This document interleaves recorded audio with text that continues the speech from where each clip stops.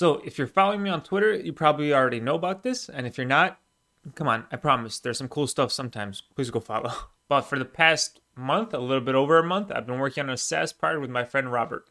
Now, like 4 months ago, I didn't even know what a SaaS product was, but we jumped into it. And yesterday was the day we launched. So today I want to go over what it is, why it exists, show you a little bit about it, and then what future plans for it are. So let's start off with what exactly is it. So the name of the product is called krossa. And what it means cross in Icelandic. So this tool is going to be a cross-posting tool for blogging. Our goal was to focus on two things. Well, one, of course, to make cross-posting really easy. And then the second one, to create a nice editor on the website so people could actually write out their blogs on there and use the whole workflow within the actual application and then post their articles to however many blog sites they want to. Now, why did we decide to build it? If you've ever tried to create a startup or something along those lines, you know the most important thing is you have to solve a problem. And the problem here is pretty straightforward. Cross-posting is annoying. If you don't know what cross-posting is, it's posting your blogs in more than one place so that each algorithm of each platform can grow your blog and more people can see it. And the main question we get is what happens to the SEO of it? Well, there's this thing called the canonical URL, which whenever you're cross-posting on all the other platforms, you usually have to set manually. But with Krossa, it does all of that stuff for you. So your SEO is handled and your blog should be able to appear perfectly and all point to the main blog that you want it to point to. Another big thing when cross-posting is when you're trying to put something on Medium versus Dev2, they look different. There's different workflows for it. So you have to do all these manual changes and it's just a pain. So me and Robert decided why not build a tool that does all that for you? And that's what Krossa is. So right now our focus is to simplify cross-posting for your blog. But I think going into the future, we're gonna go a little bit wider and focusing on helping you grow your blog and making it simple to do so.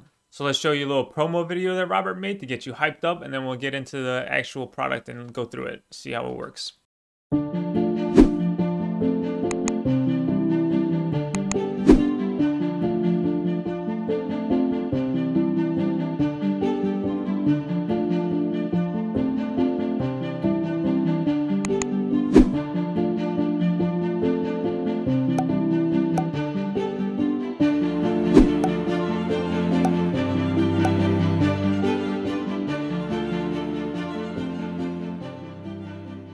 So hopefully now you're hyped, and let me show you around the actual product. So all right, this is our landing page.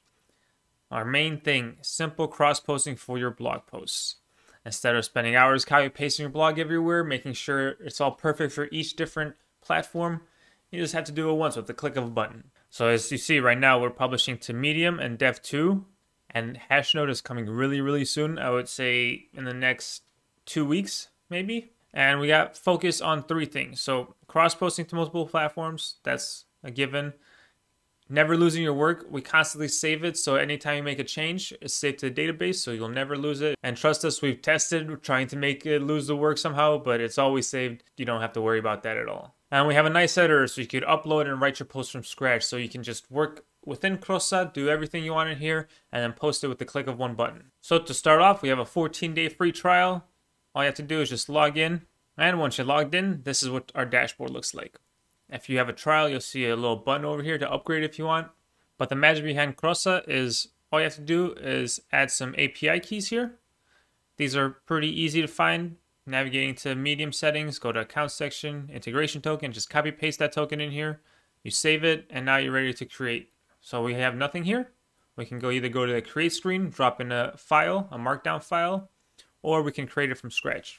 We click create it from scratch. It creates a new draft for you. So if we go back, we can see there's a draft with no image or anything, but we can add a cover image here.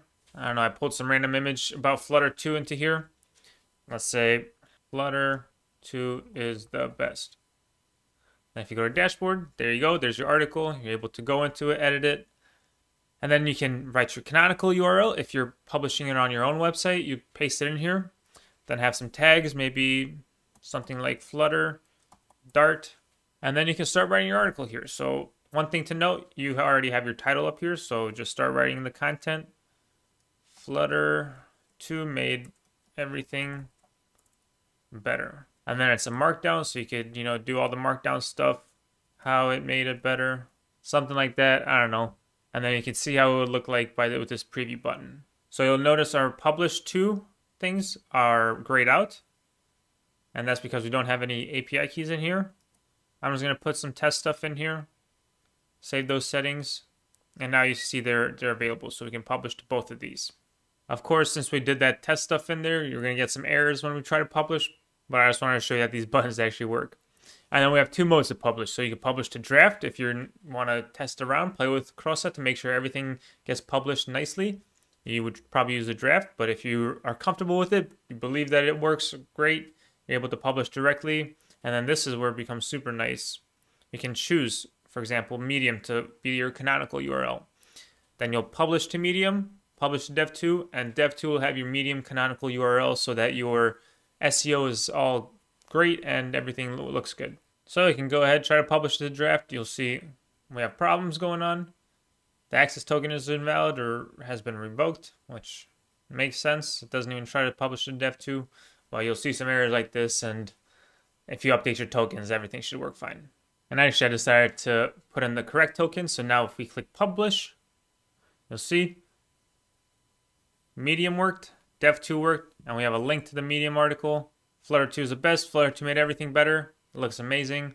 If we go to your stories, you'll see Flutter 2 is the best. It's a draft. It's not published yet. You can do it to the actual published site. And then if we check Dev2, we see Flutter 2 is the best again. It's in draft mode. And you can work with it from here. So that's Krossa. Now me and Robert have been using it for a while. We've seen it improve our workflow a lot more. And me and Robert have our own blog sites, so we just write markdown files for that. We drop it in here, and with one click of a button, we can cross-post all the platforms. It's really simple to use and has saved me a lot of time already. If you're interested, there's a link in the description. It's just krossa.io. Let me know what you think about it. Let me know what plans you got. I'll link to Robert's video talking about this too if you want to check it out. So yeah, that's the story about how we launched a SaaS product in about 40 days. Now the future plans for it, we're going to add a lot more supported blog sites. All I know is we're going to be working super hard on it, trying to make it better and better every day. And hopefully it helps a lot of you grow your blogs and hopefully reach a broader audience. So again, make sure to take a look at Krossa and see you next week.